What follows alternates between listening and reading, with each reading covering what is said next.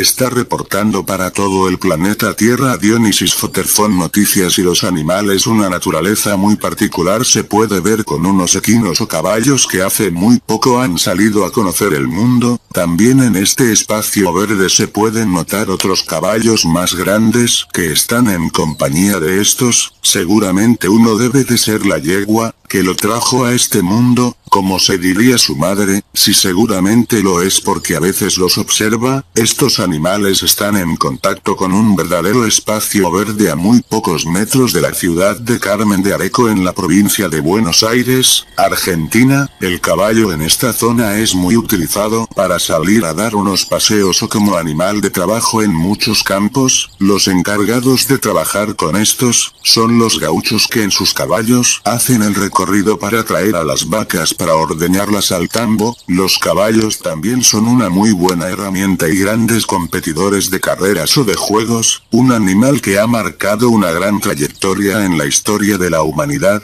Está reportando para todo el planeta Tierra Adionisis Foterfon Noticias, los animales y los seres humanos.